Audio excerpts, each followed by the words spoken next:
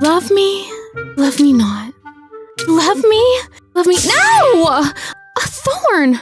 That can't be a good sign. Hi, I'm love-struck. You're interested in me? Aw, that's so sweet. Okay, I'll admit, I fall pretty easily.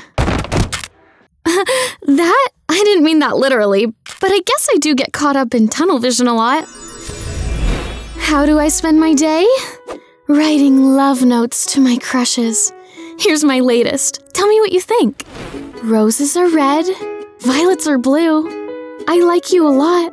Have you seen my shoe? Seriously, I loved that shoe and I want it back. You know what I love? Well, besides love, I love chocolate.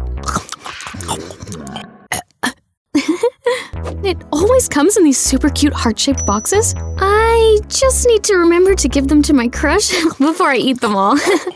See, I'm the type of zombie to give her heart away. I just need to give it to the right person.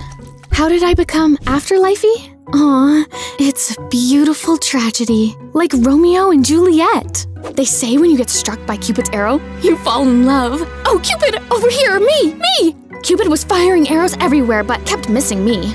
Me! Ugh! It's not my fault Cupid has bad aim. Oh, when I'm in love, I suffocate my crushes with gifts to show them I care. There's never too many gifts. Or swooning from afar. Or texts.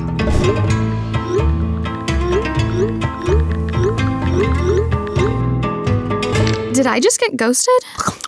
Love struck, baby, love struck. Love struck, baby, love struck.